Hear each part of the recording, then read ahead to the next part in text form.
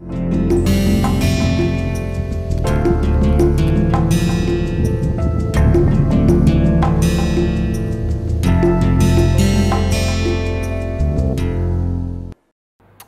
everyone, I'm Rajesh Sengupta and we are talking about the painter, this prolific painter Raja Ravi Verma and his contributions. So as I have mentioned that he is this painter who had excelled the skill of making portraits and also model studies, and he had not only just used the models for depicting certain domestic scenes or just for different kind of like moods, but he had also used models for recreating certain kind of mythological scenes and scenes from the Hindu epics and so on. So here there is this image of goddess Saraswati, and even though we see a cropped image of that, but it is not really a cropped image. We already discussed the use of cropped images in Raja Ravi Verma's work, but this image is not specifically cropped image, but for the quality of the image I preferred this particular image here. So what happens in this, we find that there are models, and Ravi Verma had used models for and made them sit in this particular posture so that he can paint images of the Hindu gods and goddesses. So this particular image of Saraswati that we find, and she is placed in this in this natural setting. She sits on this piece of rock, and then there is a there is a peacock which sort of looks towards the goddess, and then in the background we find this lake where there are lilies and lotuses, and then there is also this large tree in the background which sort of gives a background which sort of helps emphasizing the figure of Saraswati in the foreground. Now what else we see in this image, that there are particular references to the costume and the jewelry in part of Maharashtra and southern India, and those would make repeated appearances in Ravi Verma's paintings. So for example, this is another image, and as I have already mentioned that how there are those mythological scenes. So in Ravi Verma, he not only just painted the portraits or the small scale images, but he had also painted this large narrative scenes in which we see that some of the most dramatic events of the Hindu epics, for example from Ramayana and Mahabharata, had unfolded. So this is an image, this is the Sita's Bhumi Pravesh, and in this one we see that how there is this this prominent figure of Rama, who's seated on this royal throne, and he has this expression of bewilderment in his eyes, and his right hand is also gestured in a way that there is an unfinished conversation that is there. And then what else we see, that there is the figure of Devi Sita, and she is she gazes at Rama, and then part of her sari, the pallu of her sari sort of flows in a gesture that she is in a motion to go inside the earth. And already the earth goddess, she is shown here, she sort of lovingly embraces Sita, and she sort of takes Sita to the earth, the earth has split open, and then Sita had desired to go inside the earth. So that is the moment when we see that all these events are unfolding. So right beside that, right beside Rama, we also see their twin sons, that is Lava and Kusha, and then there are these two figures they are almost in the darkness, and they also have this expression of bewilderment in their eyes, astonishment in their eyes, and in their physical expression, that how did this miracle happen. And this is something that was not really expected or desired, but it eventually happened. And in the background we see this other figure who is in this pensive mood, perhaps Lakshmana, and who mourns Sita's Bhumi Pravesha.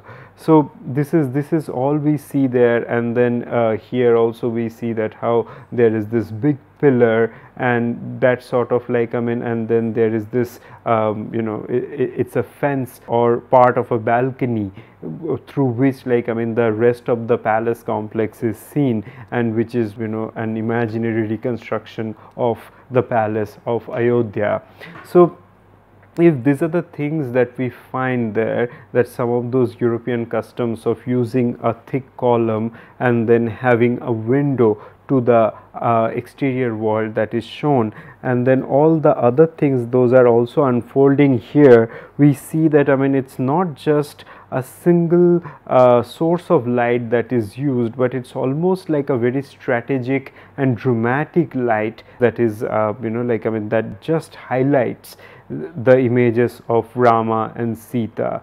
And so this is something that we cannot really just claim to have its root in the European the custom of showing the single direction of light, but this perhaps also comes from the theatrical performances and the use of this highlights in the theatrical performances in the stage settings. So Raja Ravi Verma, as we also know that in Maharashtra he had worked in Bombay. He worked very closely with the theatre performances, and from there we see that this stage like setting, and at the same time some of those theatrical gestures, postures, expressions, they also come very prominently in Ravi Verma's images. So, and then also the character of the light as well. Here we see that how the character of the light is also something that is beyond the natural the setting. It is much more theatrical than the way we would see the sunlight falling on these figures. So these are some of the ways in which we find that how there are those different kind of visual and audio visual references, those appear in Ravi Verma's work. And then like the theatricality, so in the theater performance is something where visuality and then audio and then like the movement of the body, everything come together to sort of bring life to those performances. Whereas in a painting we do not really have the audio components, we do not really have the direct movement of the body.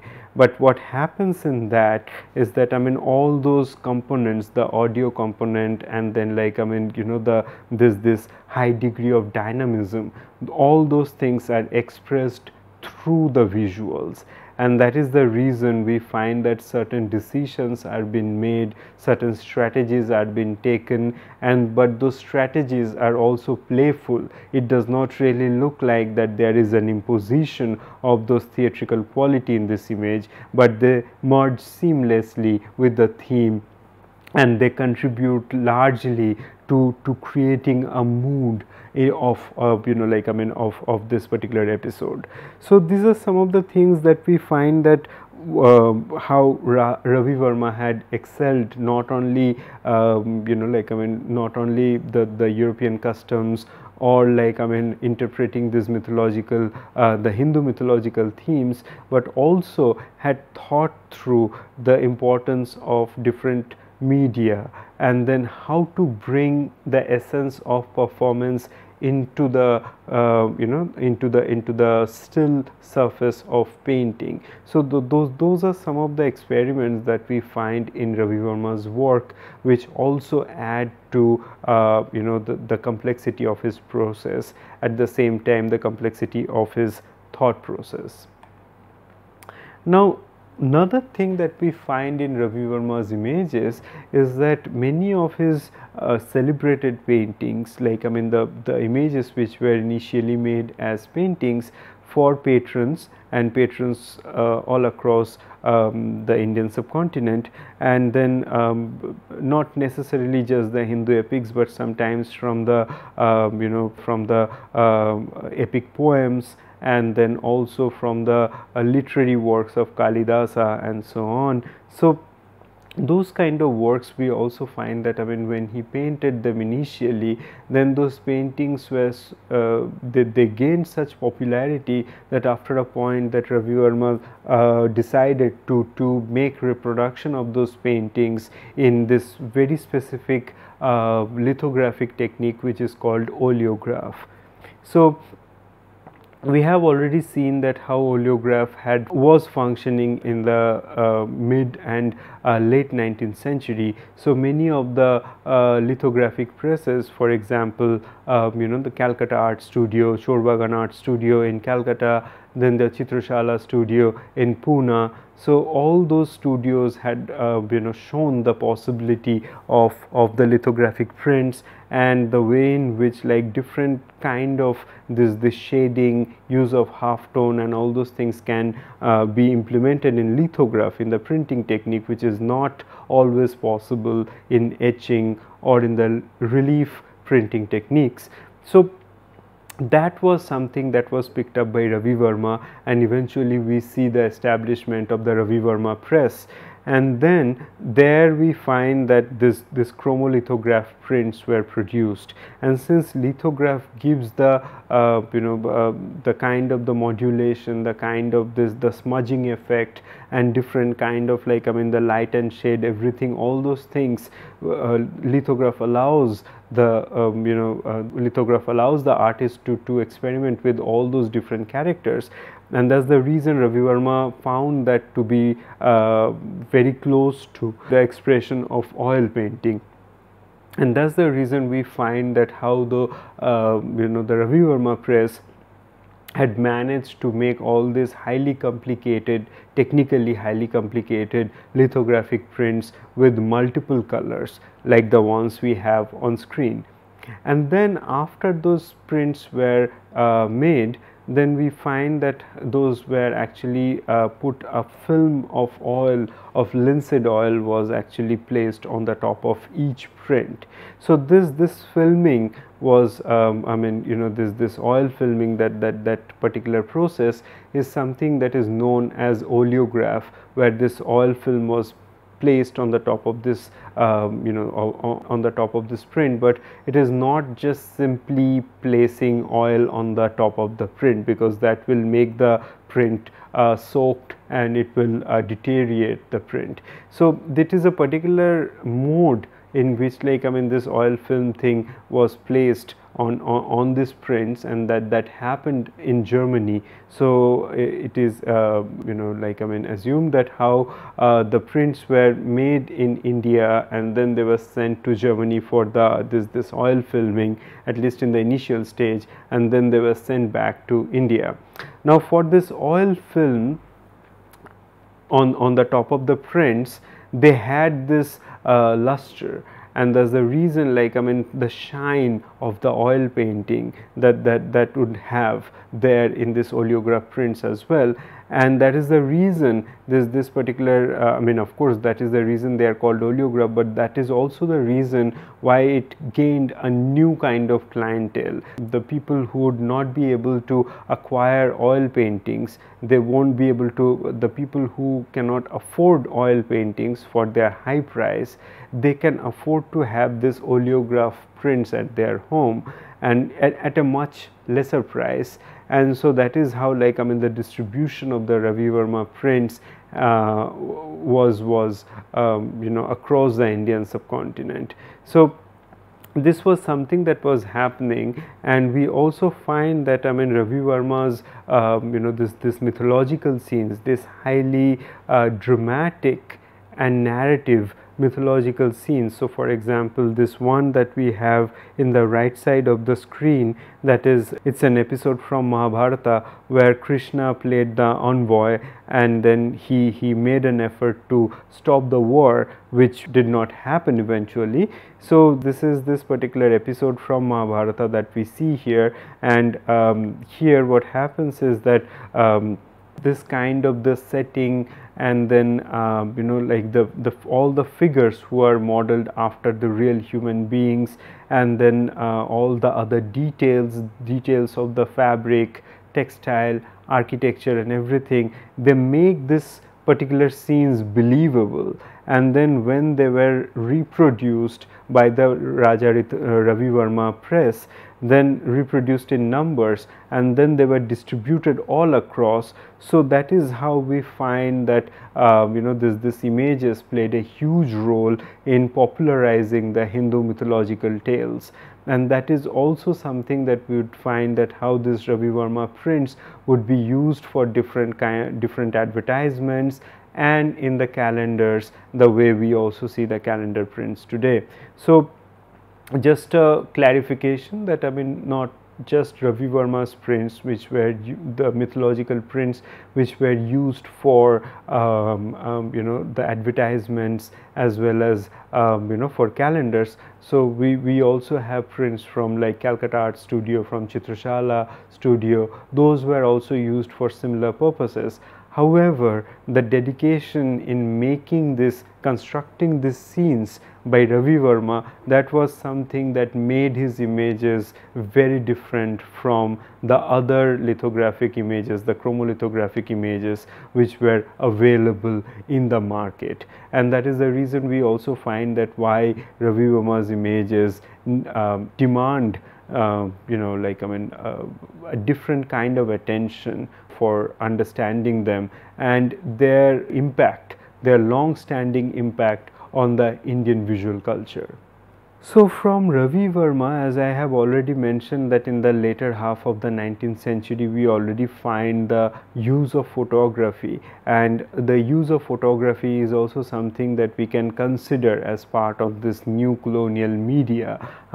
This is something that is definitely not part of the painting technique, but we can see this, that how this the use of photography also transformed the visual culture during this particular time. So in photography we find that the early photographic experiments, those took place in 1830s, in 1840s in France and part of Western Europe, and then slowly it became much more established practice for documentation. So it started with the photographing practices in the studio or in the indoor setup, and then we see that how the portable the photographic unit, those that came into existence, and then people can carry the entire photographic unit to different sites, and that is how the documentation of different architectural site, and then the natural sites, and then people, community and all those different kind of things, those started taking place in the late 19th century.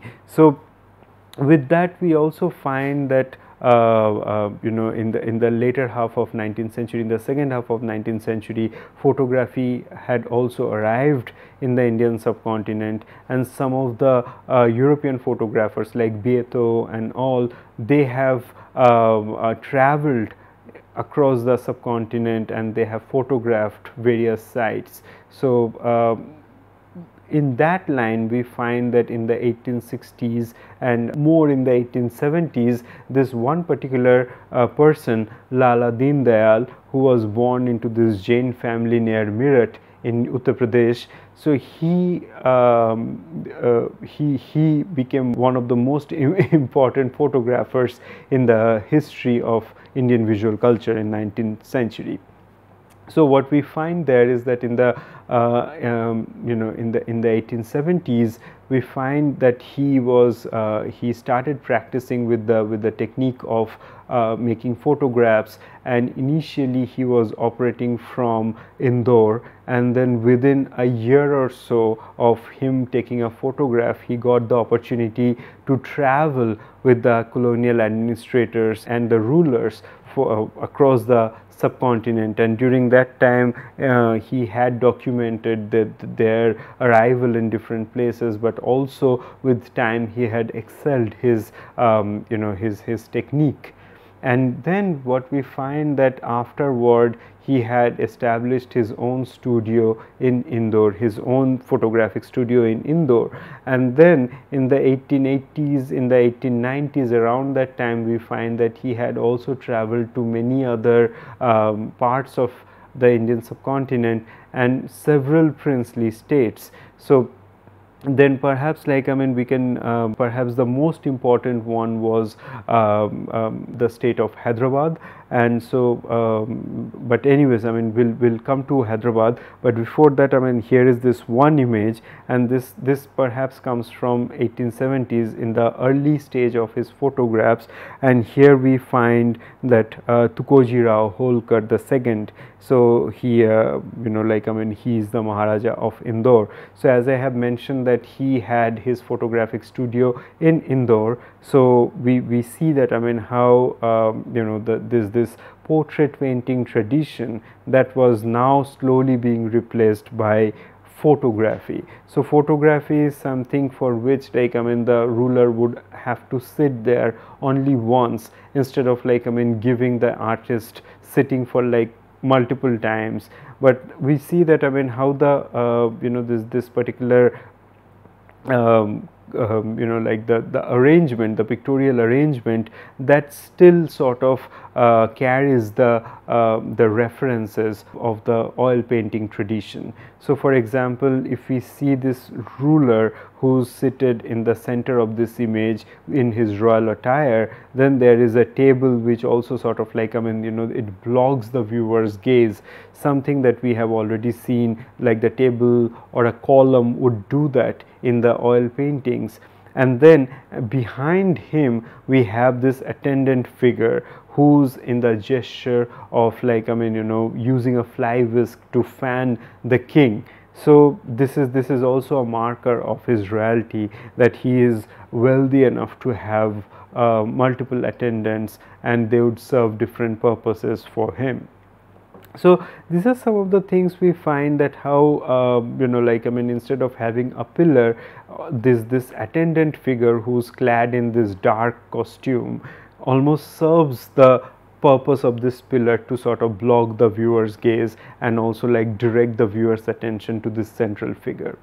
Now some of the other things we also find in this photograph is that they are not looking directly at the viewers. So in photograph, since there is this tendency of capturing a moment, so there were different kind of experiments, that in some photographs we find that people would look directly in the eyes of the viewers, and in other photographs like this one we find that they are almost caught in this action where they are gazing at something else, or they are almost in the day-to-day action, and then the photographer had casually captured it. Of course it is not a casual capture, this is a well planned photographic arrangement, but this particular way in which the eyes of the sitter, the royalty that gazes towards this direction, and then this person looks downward, and also not really in a gesture of being just in attention in the straightforward strictly vertical fashion. So those things add to a sense of movement, and it's almost like how these two figures are caught into in their day-to-day activity, and the photographer has just captured it. So it brings this immediacy to the viewers. So the kind of the constructed reality that the oil paintings had for their 3D modulation, also for their lifelike quality. And in the photographs, what we find that this particular lifelike quality is enhanced, and then this immediacy to these sitters between the between the sitter and the viewer was also established in these images. Now, as I have already mentioned that perhaps Raja Deen Dayal, or like he was given the this title of Raja by the so when we see that his career, and perhaps one of the most important phase of his career was in the late 1880s and 1890s, when he served for the Nizam of Hyderabad. And so what we find that he had not only just captured various court activities, but he had also captured different sites in the city of Hyderabad and different part of the state of Hyderabad. So some of the archaeological sites, some of the historical sites. So there are so he had captured portraits, architecture, court events, political events, and so on. So that way we find that there is this extensive range he had covered through his photographs. And of course, like the framing and positioning of the people with and their relationship to the architecture and everything, all those things are carefully constructed. And that is the reason what we find that Raja Deen Dayal was a person who had the technical mastery. At the same time, he was also a person who had excelled the skill of composing the picture and arranging the different elements in the picture to have the most efficient view of them. So with that, when we try to conclude this session, I just point to certain aspects of it. So if we see that the arrival of the new media during the colonial time period, we see how watercolor is one of the tool for which was used for documentation. That can be the botanical documentation, that can be documentation of the people, that can be documentation of the site, and how that also emphasized this eyewitness, like this evidence like quality in them. And then when we move towards the use of oil painting, and then how oil painting was used primarily by the European painters for making portraits, like for example this portrait by Tilly Kettle, and then also some of the important political encounters or some of the sites which of the landscape and so on, those are also part of their expression. So those were employed in this images for documentation as well as recording this sites and to make them close to the reality. And then we have also looked into that how this expression of oil painting and then like the European anatomy, the use of light, and then the distance, perspectival view, and all those different things, those were learned and sort of internalized by artists like Ravi Verma, Raja Ravi Verma. And then he had also imbibed certain theatricality into those images, and by all those things he had also he had implemented this knowledge into representing the Hindu mythological themes among many other themes which were pioneering, and that also showed a new direction for the Indian artist to function in the art market, as well as he had also popularized the way the images of the gods, they would stay in the Indian homes not only during his time but many in the next century and so on. So with that we'd conclude the session. Thank you.